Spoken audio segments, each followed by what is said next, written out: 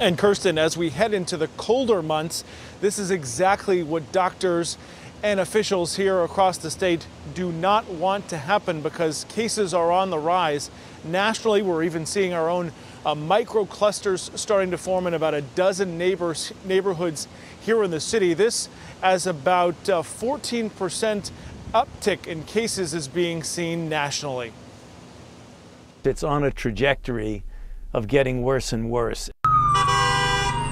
That familiar sound now haunting to New Yorkers who've lived through the peak of the pandemic. And now, following the latest increase of COVID-19 cases in Brooklyn and Queens, more people are being hospitalized in New York. 878 were hospitalized. That is up 58.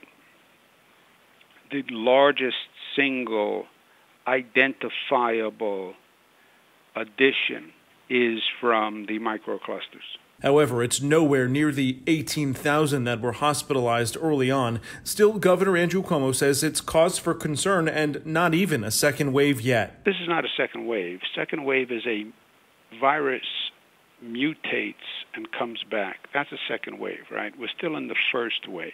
The governor also believes the virus will be around for a year or more based on vaccines. Last week, he put in place hotspot cluster zones, where a recent spike in cases has now dropped slightly. Most of the people, which is 99%, are complying. So a few bad apples, the whole community is suffering. The consequences including temporary school closures, gyms, churches, and indoor dining restrictions, a period lasting for 2 weeks until the numbers come down. It's, the last chance. We almost can't survive anymore. There's no stimulus package from the federal government anymore.